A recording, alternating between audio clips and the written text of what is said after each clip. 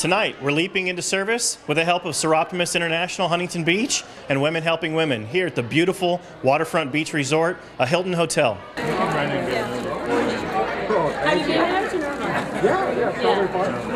buying all these. Oh, for the good of the girls and the women.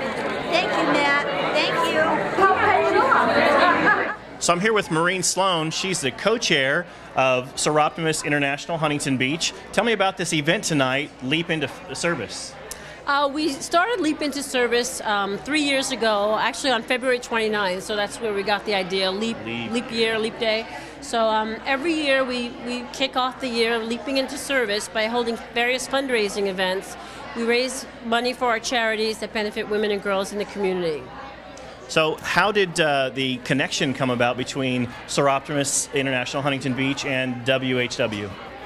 Janie Walicki and I go way back. We're all from the Leadership Academy in the Chamber. We're good friends. We're all kind of community servants, Athenians, they call us. I really admire their work. They help a lot of women kind of re-enter the job market. After going through hardships, they train them, they clothe them, and get their professional skills up to snuff. And they've really changed lives. And that's what Soroptimist is all about. Women helping women, and we're women helping women.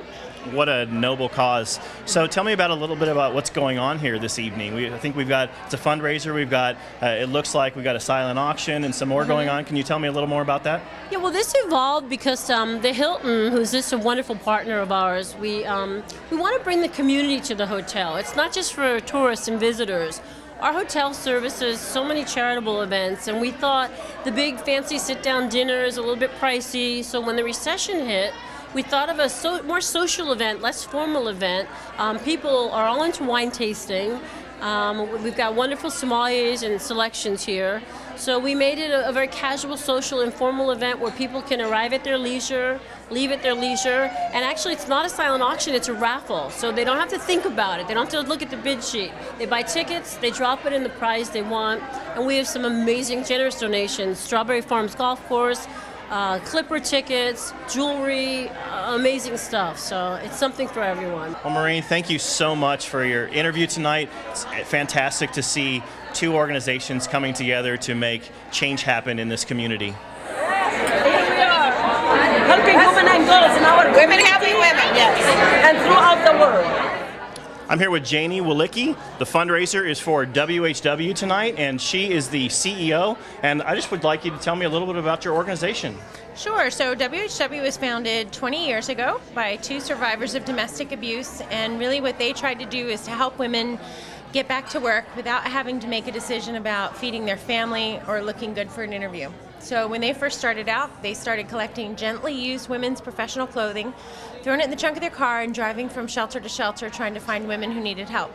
And that first year we served 67 women, and this last year we served over 6,000 people with our comprehensive employment supportive services.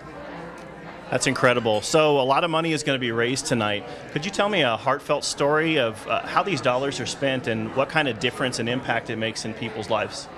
Sure. We had a client named Cherish who was coming out of an abusive situation. Her husband had been abusing her, but kind of the last straw was when she found out that her husband was abusing her daughter.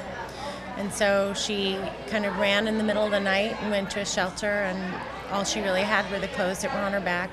When she came to us, she told us, you know, I'm from a long line of welfare families. My mother got welfare, my grandmother got welfare, and I didn't know that I could ever take care of myself. And so she went through all of our programs and did an amazing job, and today she's a patient care coordinator at Hoag Hospital, and she has her own apartment, she has her own house, her daughter's in high school now and great grades, and she's just a wonderful example of the exact kind of client that we serve every day at WHW. Wow, that's incredible. I love to hear stories such as the one you told us. And we're here with Janie. She's one of 3 Athena Award winners here at the waterfront tonight. And if you would like information about Soroptimist or becoming a member, we do have information at the front desk, so make sure you join that.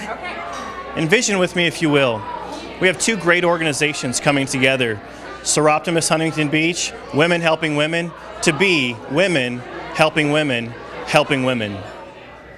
We're here with Kimberly, co-president of Soroptimist. Kimberly, tell me how you got involved with the organization. I've been involved with Soroptimist since 1999.